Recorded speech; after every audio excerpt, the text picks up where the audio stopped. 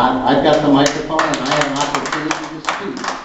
And I do believe it is mean-spirited to say we can afford $150 million in tax cuts for corporations in this state that I support, and at the same time say to the working poor, we can't go to 10% on the earned income tax credit, from 7% of the federal earned income tax credit to 10%. That would cost $13 or $14 million.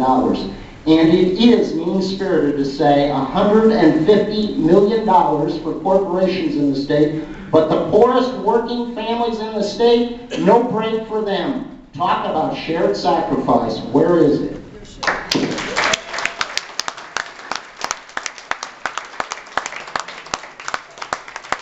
Senator, you call us mean-spirited. I have to tell you, I'm doing this because I believe that Iowa is a place where we can go back to individual responsibility.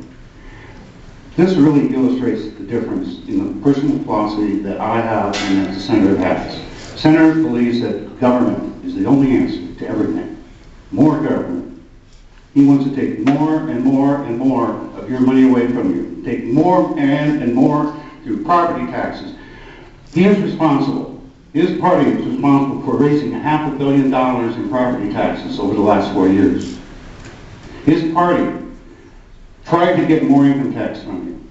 They failed. Socialism, capitalism.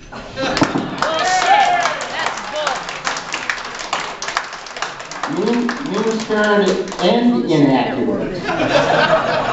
He's making reference to a bill we had on income taxes that cut taxes $50 million a couple of years ago. Cut taxes $50 million.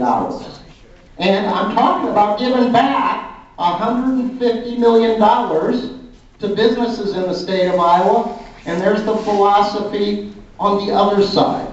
The working poor in this state.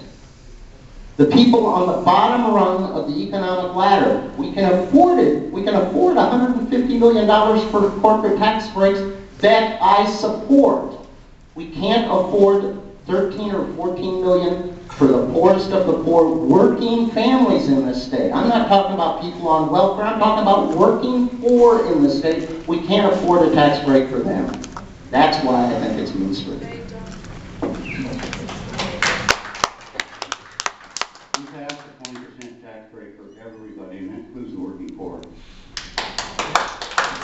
No, it doesn't. You are just plain factually wrong. Those are the folks, the poorest of the poor. They pay property tax on their homes or on their apartments as a part of their rent. They pay sales tax. They don't actually pay income tax in the state of Iowa. That's the whole point of the earned income tax credit. They are not subject. They don't get a nickel out of your tax cut bill.